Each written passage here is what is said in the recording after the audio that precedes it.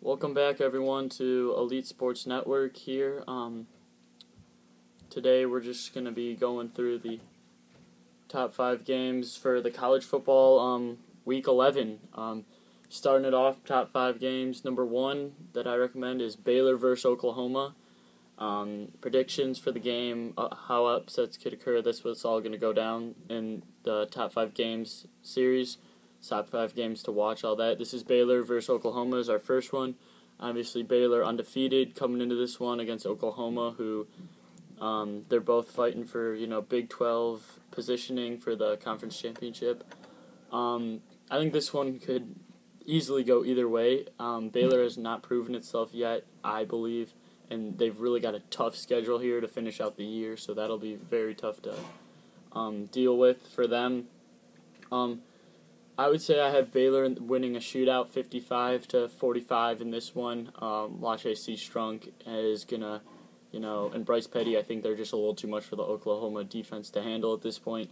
But very high chance for an upset here. Oklahoma could easily show, Baylor just doesn't have what it takes to be a perennial power. And who knows where Oklahoma's at this point. I think they could be on the rise again.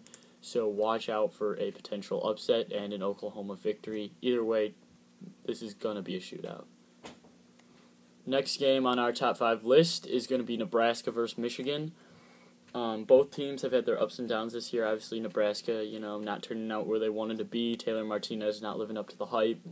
The offense not really living up to the hype. So we'll see how that happens as they take on Michigan. Michigan coming off, pretty devastating loss to Michigan State, 29-6. Really got shut down by Michigan State. Nebraska, they're going to be watching the film on that game, seeing how the Spartans really shut down Devin Gradner and Fitzgerald Toussaint and the rest of the Michigan offense. In that one, I think I'm still going to have to go with Michigan, though, in a close 28-24 game. Depends on if Michigan's offense can open up or not. If Nebraska can hang close, it's going to be a close game throughout.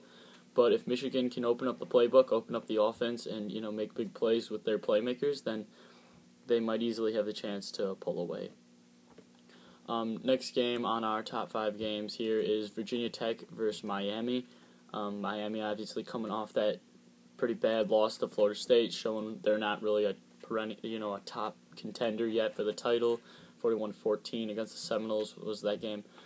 I'm going to have Miami winning this, though, by a score of 35-17. Virginia Tech obviously has shown their moments this year, but they have to really make up for a lot of mistakes. They throw a lot of interceptions. They're just not quite there yet as a team. Miami has enough defense and offense to hold them. What? It's time to come up. So that's what I have for them. For Game 4 of our top 5 games, I have Oregon and Stanford. Obviously a huge game right here, number 2 and number 5. This is, rematch of last year, Oregon redemption. They need to beat Stanford, obviously, to keep the championship hopes alive. Hopefully, for them, Stanford doesn't come in the way again. Stanford, again, they've had Oregon's number. Their defense is, good enough to hang with Oregon. They have some big injuries on the defensive line. However, that might limit them. So I think Oregon can win this game. I think this could go a lot of ways. I think Oregon does have the chance to have a nice, strong victory, but I also think it could be very close. I'm going to say 35-17 Oregon. They're going to be slowed down, but I think they can come out of Palo Alto with the victory. So, I'm taking Oregon in that game, but easily could be a Stanford win. That could go either way. And finally, LSU and Alabama.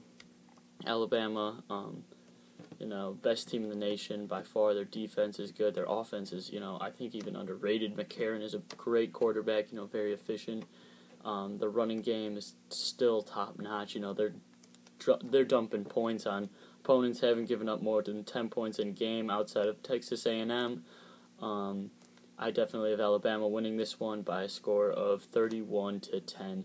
Unless Zach Mettenberger can open up, get it to his playmakers, then maybe this could be, a closer 21-17 score. So definitely look for that to be a potential, 21-17, a close score like that. But overall, I think Alabama can really take this game against LSU.